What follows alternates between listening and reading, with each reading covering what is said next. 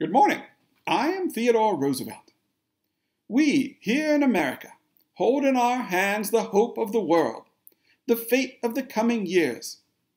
And shame and disgrace will be ours if in our eyes the light of high resolve is dimmed, if we trail in the dust the golden hopes of men. If on this new continent we merely build another country of great but unjustly divided material prosperity, we shall have done nothing. And we shall do as little if we merely set the greed of envy against the greed of arrogance, and thereby destroy the material well-being of all of us.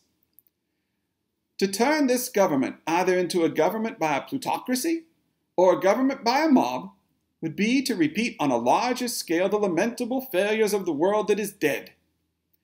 We not merely admit, but we insist that there must be self-control on the part of the people, that they must keenly perceive their own duties as well as the rights of others.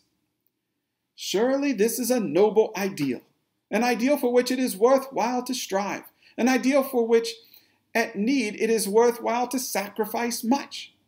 For our ideal is the rule of all the people in a spirit of friendliest brotherhood towards each and every one of the people.